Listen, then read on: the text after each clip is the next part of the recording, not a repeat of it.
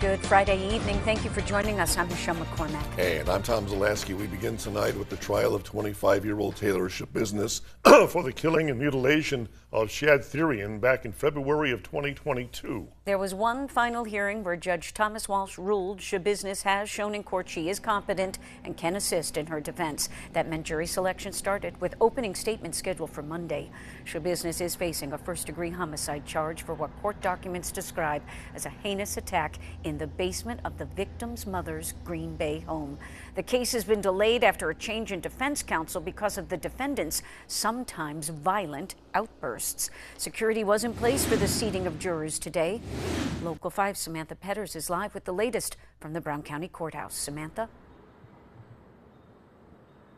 Hi, Tom and Michelle. The jury has been set for this trial. The selection process began earlier this afternoon here at the county courthouse and closed up about 2 hours ago.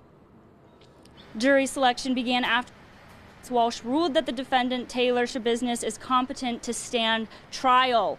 This 7 men and 9 women make up this jury. This includes the main 12 jurors and 4 alternatives.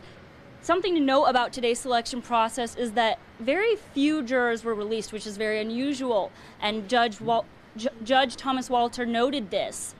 The testimony is set to begin Monday morning. In Green Bay, Samantha Petters, Local 5 News. Thank you, Samantha.